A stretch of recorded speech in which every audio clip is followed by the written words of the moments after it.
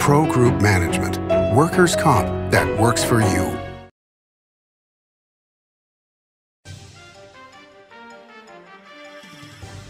And back on Nevada Newsmakers today, we're going to have a debate between Congressman Mark Amodei of CD2 and his opponent in that race, Douglas County Commissioner Danny Tarkanian. We'll take a quick break and we'll be right back with the debate after this. Modern boutique Ahern Hotel and Events Center in Las Vegas. Host meetings and events on 2 floors. Stay in luxurious rooms and suites. Unlimited branding opportunities.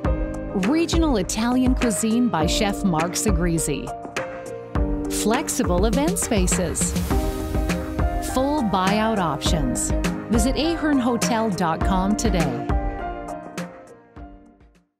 I'm here at the Carson Valley Inn in Minden with Joey Whitaker. Entertainment here at the Carson Valley Inn is extraordinary. Yeah, super proud of the TJ's Corral, our outdoor venue, about 1,500 seats. We've had first-class entertainment out there. We've had Merle Haggard, we've had Chris Young, we've had Lee Bryce a couple times, we've had Pat Benatar, Joan Jett, who's in the Hall of Fame. We're real proud out there, and it's just a great time. Watch CarsonValleyInn.com and grab those tickets early. It's not a long way to get away to the Carson Valley Inn. Pro Group Management offers workers' comp services to a growing number of industries. As businesses grow and change with the times, the need for a solid workers' comp program must be flexible and up to date. The evolving nature of regulations can make staying ahead of complex tasks challenging. But Pro Group Management simplifies the work so your industry can move forward and succeed. Pro Group Management. Workers' comp that works for you. Do you play golf? The Optimist Club of Reno is hosting the inaugural Ray Pezzanella Memorial Charity Golf Tournament on June 3rd at the Lake Course at Red Hawk Golf and Resort. For more information, go to pezgolf.org. Funds raised go to benefit local children's programs. Nevada Newsmakers Studio is located at the headquarters of the Nevada Trucking Association. Motion and purpose are a truck's greatest virtue. This is Nevada Newsmakers with host Sam Shad on No Holds Barred Political Forum. Now, from the Nevada Newsmakers broadcast headquarters, here is Sam Shad. And back on Nevada Newsmakers, we are now ready for our debate between Congressman Mark Amodei of CD2 and Douglas County Commissioner Danny Tarkanian. Danny, we're going to start with you. We had a coin toss to decide who's going to sit where and who's going to start. I lost them both.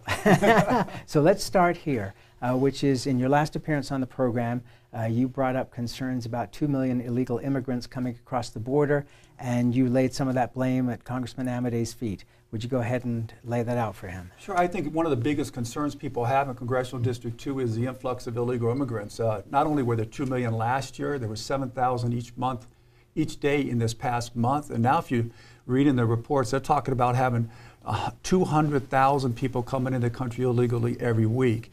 And obviously it isn't just because you encourage people to come across the border and get citizenship, but that's a big cause of it. Mark's voted for numerous times. He's been on audio advocating why he supports providing citizenship to illegal immigrants. When you encourage people to come across the border, give them the greatest gift you can possibly give, and that's citizenship to the United States, you encourage more people to come to the country. And that's the last thing we need. Okay, you want to do a rebuttal? Well, I mean, quite frankly, I voted for the Farm Labor Workforce Modernization Act, which was merit-based immigration for farm labor folks. You had to work for 9 to 14 years. You had to do background checks. You had to pay a fine. It was supported by the Chamber of Commerce, the Farm Bureau, and the cattlemen. And so quite frankly, part of the reason that things, and Danny's right about the border, the reason things are so messed up at the border is because Congress hasn't done its job, leadership on both sides. Yes, when I have an opportunity to exhibit leadership and do it in a merit-based way, which I believe is a phrase the President has used, then I'm going to support that. Do you want to do a rebuttal on that? Well, sure. I mean, first of all, with respect to Congress hasn't done its job, Mark's been in Congress for 11 years, and I'm not going to blame Mark for all the problems that are there, but he's been a part of it, and if he hasn't solved any of these problems yet, you know, the definition of insanity is doing the same thing over and over again and expecting a different result. Well, Mark's been in office for 11 years. If you're not happy with what's happened over these past 11 years in Washington, D.C., if you're not happy with the results of illegal immigration, then you got to be insane to vote for Mark again. Okay, do you want to rebut that? Well, I think it's not being afraid to be a leader. And so quite frankly, I'm not doing the same thing over and over again, which is why I'm one of the people that stood up and said, this is well thought out. It's a good way to solve the farm labor workforce problem. And it's not amnesty when you got to basically do the system for 9 to 14 years and come in and go under all the merit-based things. And so, quite frankly, if I had it to do over again, I'd do it the same way. Okay. Let us move on to a question for you, Congressman. The skyrocketing debt is up to $30 trillion. Inflation going out of control. I'm using Danny's words here. Your thoughts on that? Well, quite frankly, when you've got Nancy Pelosi and Chuck Schumer running things, I voted against all the budget bills that came out of the House with Nancy Pelosi coming in. Now, I voted for the omnibus, quite frankly, because the process in getting together with the Senate produced a bill that gave the president less than 2/3 of what he asked for. Also, it was a net 6% increase, Sam. And so, quite frankly, when you factor in the bad news of inflation, that is a net cut in how we funded those folks. And so when you sit there and talk about the stuff that was in that in terms of, do you care about Lake Tahoe? That's in Commissioner Tarkanian's county. Do you care about wildland fire? Do you care about increasing the budget for the Border Patrol and Customs? All of those things that were in there, do you care about putting back in the Hyde Amendment? So quite frankly, it's like, listen, these are tough times, but I'm not going to throw all that away in order to basically say you got a net cut in spending. Danny, you want to rebut? Well, sure. Now, Mark said that he's been in office 11 years, and he said he voted against some of these budgets, but he's never voted against the final omnibus bill. He's been in office for 11 years. The debt has gone up $14 trillion, actually $16 trillion since Mark's been in office. It isn't just this past bill that's causing the skyrocket in inflation. It's the reckless, out-of-control spending, and this past bill was one of the worst. So when Mark talks about the things that are good in the bill, well, you know, there was 21% pay increase for Mark's. I got to hold you off there because we only got 30 seconds for rebuttal. Mark, do you want to jump in? Well, let me just put it this way. President Trump signed those bills, and quite frankly, when you talk about what we've done in those things, it's been a function of, I shut the government down a couple times, Sam, and you know what changed when we shut the government down? Nothing. So you want to talk about insanity and doing the same thing over and over. You can't shut down Social Security and Veterans Affairs over this stuff. And I quite frankly chose not to do it and have been very verbal about that. So 11 years he hasn't voted against any omnibus bill at all. He's voted to increase our debt $16 trillion, and he says that's not the definition of insanity. I would disagree. With respect to this bill that he's talking about that was so good and had a few positive things in it, it had $10 billion in pork projects. Mark brought back 1/10 of 1% of that, 1/10 of 1% of that, and he says that's good. You know, Dina Titus brought back 4 times that. Horsford, Congressman Horsford brought back 3 times that. Okay. There was horrible things in that bill. Okay. Well, I find it interesting when you sit there and talk about all the money we're spending and then you turn around and criticize me for not bringing back more. That's an interesting case of a bipolar complex. Thank you. Well, you know, it's really interesting that Mark's whole theme and argument to be reelected is, hey, I've been in Congress the longest and I bring back more pork projects. So when I say how bad those pork projects are, and it's causing skyrocket inflation, Mark deflects and says, well, we brought back something good for you in Lake Tahoe. And then he says, oh, well, now you are. And then when I say, well, you don't even bring back 1/4 of what these other congressmen have done, and now he says, oh, that's not a good argument. You can't have it both ways. Either your argument is to be reelected because of the pork projects, and that's bad, or your argument is you're not even bringing back enough pork projects, and that's bad. You're bad either way. Congressman? You've misstated what my argument is, but I know you're making it up so that you can basically have the narrative you want. Quite frankly, I've run on the fact that Nevada's the priority, and I'll stick with that. Okay, let's take a break. We'll take a breather, and we'll be right back. As you know, Reno is booming. Toll's development company is helping it grow with insightful design and development, building community with every project, adding beauty, adding excitement, emphasizing our shared humanity. Reno is becoming bigger. Toll's development is helping it become better, more livable, more enjoyable. To learn more, go to tollsdevelopment.com. tollsdevelopment.com. Like a traditional handmade basket, retail is woven into the fabric of life in Nevada. From big box to mom and pop, retail supports our communities in countless ways. jobs for the disabled, team uniforms for kids, help for the elderly, and so much more. Retail employs over 1 in 10 workers. Retail supports Nevada, and we support retail. RANNV.org.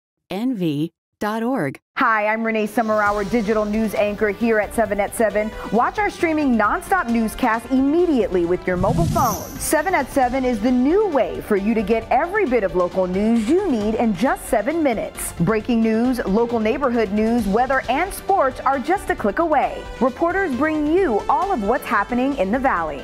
From Roku, Amazon Fire, Apple TV, YouTube, and more. Get every bit of local news you need from the RJ and LVRJ.com. Ahern Rentals began as Signal Gas Station on Las Vegas Boulevard. Founder John Ahern grew the business by offering rentals. His son Don built on John's legacy, growing Ahern Rentals into the largest independently owned American rental company, with 89 locations in 30 states. Don also brought his experience and vision to equipment manufacturing with Extreme Manufacturing and Snorkel. Today, Ahern Rentals continues to bring its family values to a new generation. Learn more at ahern.com. This is Nevada Newsmakers. And back on Nevada Newsmakers, we continue our debate between Congressman Mark Amodei of CD2 and Douglas County Commissioner Danny Tarkanian. One of the things that Mr. Tarkanian accuses you of is voting to support Planned Parenthood and $500 million for Planned Parenthood. How do you plead? Well, Planned Parenthood funding was in with the Violence Against Women Act, which was in that omnibus that apparently I should have voted no against. And quite frankly, all the pro-life organizations that I've got 100% score on, by the way, not because we check it, just because we do the right thing. It's like none of them expected you to defund and unauthorize the Violence Against Women Act in order to cut funding from Planned Parenthood. And so, I'll just say this, quite frankly, some days in this business it's tough and you have to make decisions. It's a value judgment. There was much more good in that, and quite frankly, nobody in a right to life sense got dinged for voting to reauthorize the Violence Against Women Act, which has been around for more than a little while, and yeah, I supported that. Danny? So again, Mark's misleading the audience. He's voted for funding for Planned Parenthood for 11 years, every year he's been in office. It's not just one bill, and it's not even $500 million. He keeps voting to increase the funding. It was $500 million in 2018. Now we're giving $600 million of your taxpayer money to the organization that commits the most abortions and harvests body parts. Anybody that I talk to that's pro-life thinks it's horrendous that would happen. Mark? Well, it's interesting because quite frankly, the voters in Nevada said you can have an abortion up to 6 months. The voters. Not somebody in Congress, not somebody in the legislature. So to frame it as, oh, you get to have this or not, is quite frankly very misleading. And so quite frankly, it's like, listen, a lot of women go to the clinic here to get their well-being services and stuff like that. So it's like, hey, you got to make a decision there and not shut the whole thing down, the whole government down, and vote no against the Omni, which is apparently a concept that is not fully understood here. Okay, Danny? Well, you've never voted against any Omni. You voted for every single one of them. But when he talks about the voters voting for this, he represents CD2. It's a very conservative district. I'll let the voters decide. Do you think that we should give your taxpayer money to fund the organization that commits the most abortions in the United States? Now, the argument that Mark gives is, oh, well, they do other good things too. Well, why did you give more money to there's thousands of other organizations that give health care to women that you can give money to that don't commit abortions and don't harvest body parts.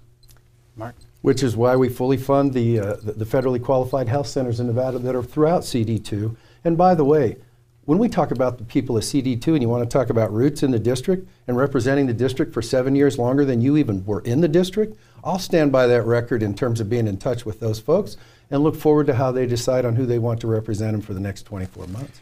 Yeah, well, when you start talking about the other healthcare organizations that get money, they get $600 million less because you're giving that to Planned Parenthood. When you start talking about people that live in the district and how in touch you are with them, you know, this is one of the emails I got from somebody when I got in this office. Said, his name is Gerald Balance. Goes, Mr. Amodei, although affable, has been the least responsive congressman I have ever encountered, and I have lived in 15 other states as part of my naval officers.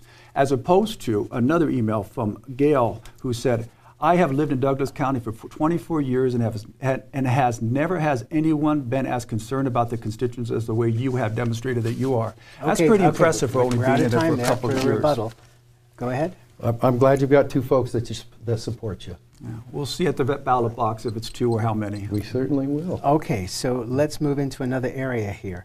One of the things that you talked about was that the amount of pork that comes back to Nevada through Congressman Amodei, and that it was, in your opinion, a minuscule amount by comparison. Why don't you elaborate on that? Well, the first thing is I think these budgets are horrible. The budgets, the $16 trillion the debt has gone up since Mark Amodei has been in office, has caused an incredible amount of inflation, which is excruciating to the everyday Americans.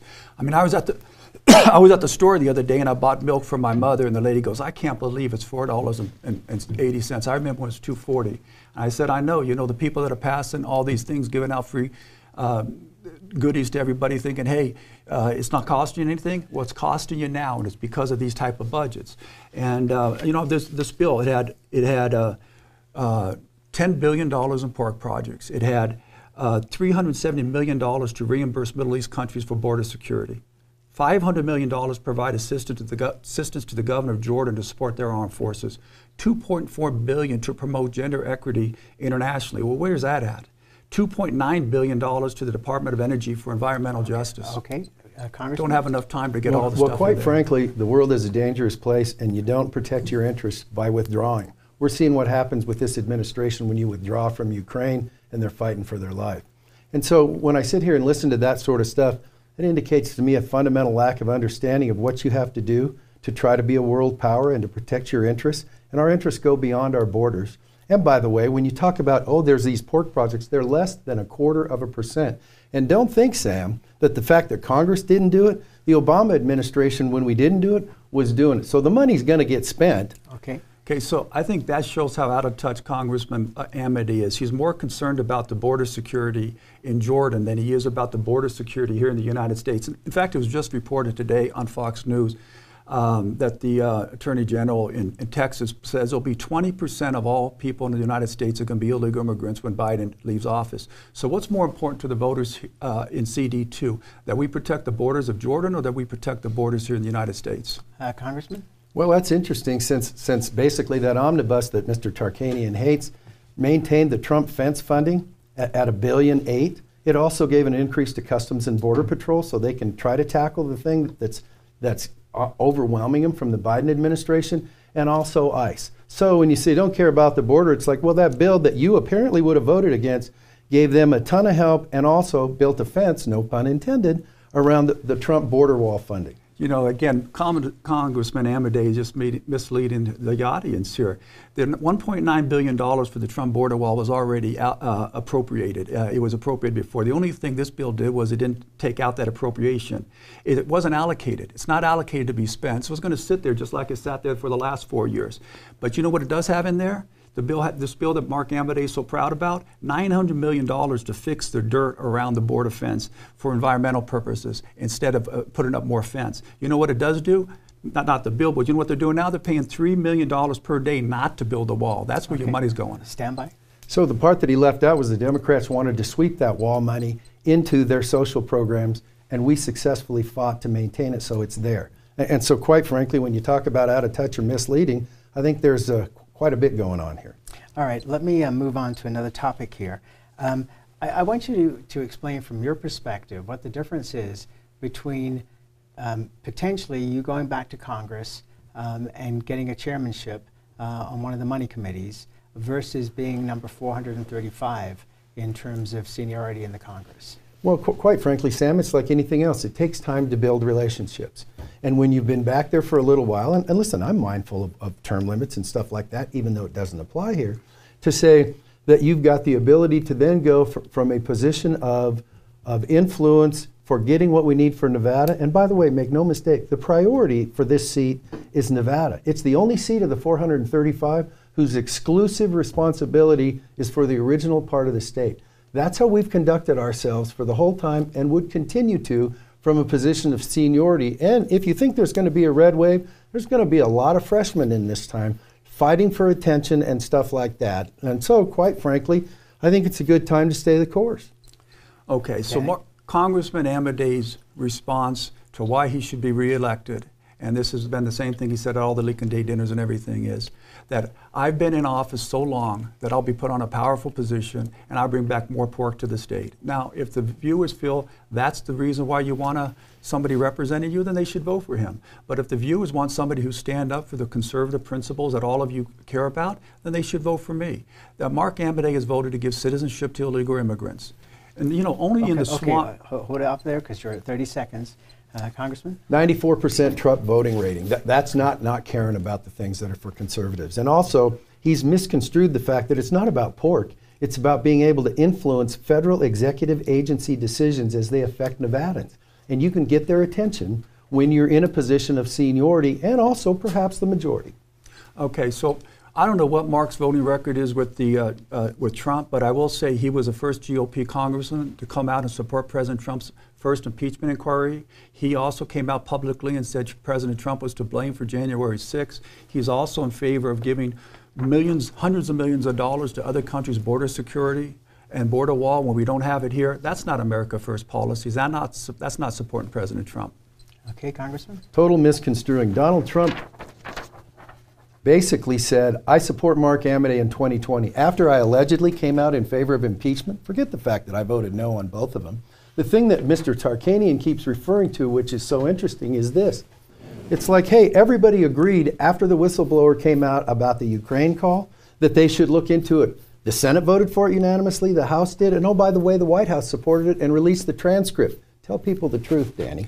Well, the truth is that President Trump endorsed 148 congressmen in the year that Mark's talking about. That's virtually every congressman that was running in a safe seat or a contested seat. So that's really not very impressive when you wanted the rest of the 148.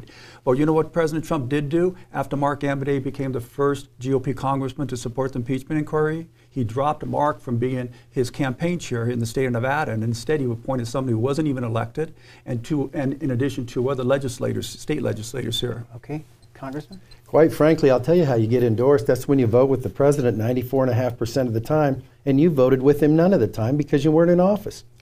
So Mark Amodei's response is, I've been in office longer, so you should support me. You know what Mark's voting record is with every conservative group? He's got a 58, an F with the Liberty Group of Mark Levin. He's got a lifetime rating of 60% with Club for Growth, a lifetime rating 60% with Freedom Works, a lifetime rating 61% with the Heritage Action Committee. He's got this past year, he had a 68 with the American Conservative Union. Now, if Mark Amodei is supporting the conservative views of CD2 voters, then why does he have one of the worst voting records with every single congressman, GOP congressman? Okay, Congressman? Quite frankly, East Coast groups are not the ones that elected me to this office. I will continue to vote the way that I think is in the best interest of the folks that gave me the job. And the fact that they don't agree with somebody in Indiana that runs a group one way or the other is like, fine. We vote with them most of the time. But you know what? I work for the people in Nevada, not some group on the East Coast. And that's where we have to leave. We're going to take a quick break, and we'll be right back. The Nevada Builders Alliance has been protecting the interests of the construction industry for over 50 years. Our programs save members thousands of dollars every year and allow them to provide much-needed benefits to their employees. Our industry also allows Nevada to grow. If you're thinking about a career in the construction industry, reach out. And if you haven't thought of a career in construction, what are you waiting for? We are the Nevada Builders Alliance. Each day, the Children's Advocacy Alliance partners with leaders, legislators, and families across Nevada to improve children's health, education, economic well-being, and safety. We recognize Nevada will be no better than the state of its children. Be a part of this change. Be a supporter of the Children's Advocacy Alliance. For more information, go to caanv.org. Southwest Specialties has been making the homes and businesses of Nevada beautiful for more than 20 years. Their experienced designers and craftsmen create the walkways, backyards, water features, and a variety of outdoor cooking areas that add curb appeal and value to your investment. Call today or visit them at their website and see how they can make your outdoor spaces special.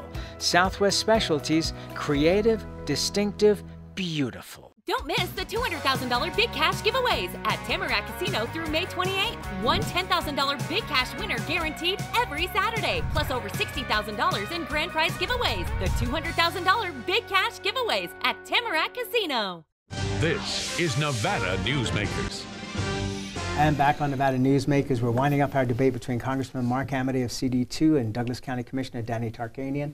Danny, you get to go in with the rebuttal. Yeah. Well, before the break, Mark had talked about how these East Coast groups don't represent the conservative views of the people in Congressional District 2, and that's just completely false. Club for Growth is a fiscal conservative group. Freedom Works is a liberty-oriented group. Look, you know what they don't agree with? They don't agree with Mark Amodei's position to grant citizenship to illegal immigrants. Only in the swamp do they pass laws that don't work, then they don't enforce them, and then you reward them for breaking those laws. Okay, Congressman? Well, quite frankly, when you're trying to solve problems, you don't have the luxury of pie-in-the-sky stuff. I'll tell you this. The reason that the problem at the border is because Congress has not acted, and so we keep getting executive orders from Barack Obama. We do the Trump executive orders, which I happen to like better, and now with Joe Biden with basically no rules. And so, if you want somebody with leadership who's willing to stand up and try to solve the problem, then I'd appreciate your support. If you don't, and you like the way things are now, it's going to be an awful next 2 years, and you need somebody who knows what they're doing to get us through it. Okay, you got 10 seconds. Well, Mark's been there 11 years, and if you're happy with what's happened over the past 11 years, you should vote for him again. If you want to change, you need to vote for somebody else. And that's where we have to leave it. Gentlemen, thank you both very much, and we'll be right back. Before the masks, before the distancing, before the world changed, UMC was ready. Our response to COVID-19 began before the crisis did, with our own team of infectious disease experts who've spent their careers planning for this moment. With a pandemic response plan, we'd practiced again and again, and by blazing new trails in large-scale testing, including every patient we admit. Always ready. UMC. I'm here at the Carson Valley Inn in Minden with Joey Whitaker. One of the things I love about the Carson Valley Inn here in beautiful downtown Minden is CV steak. I have eaten here so many times. Tell folks what they can expect when they come here to eat. It's a beautiful room, great service. We have certified Angus beef, seafood, lamb, a great range of appetizers, and wonderful desserts. Jean-Michel's done a great job of selecting some beautiful wines for us. The customers love it, and we've got a great selection of cocktails as well. It's not a long way to get away to the Carson Valley Inn. A bird's eye captures its surroundings at different heights. At Brian Culpa Photography, we can make your imagination soar over buildings, parks, cityscapes, and beyond. Brian's images tell the story and get the job done. If you need a new perspective to tell your story, contact Brian today. Brian Culpa Photography. Experience the bird's eye view at brianculpaphotography.com. Safety is the #1 priority for the trucking industry. Over $7 billion a year is spent on technology like this electronic eye that will apply the brakes automatically. But the most important factor for safety is the truck driver. These hardworking men and women who safely move over 70% of our nation's freight and 94% of Nevada's. We thank you because trucks move America forward. As always, you can watch Nevada Newsmakers 24 hours a day at nevadanewsmakers.com. You can also check our archive going back to 2005 on our website. Again, nevadanewsmakers.com. We'll see you on the next show.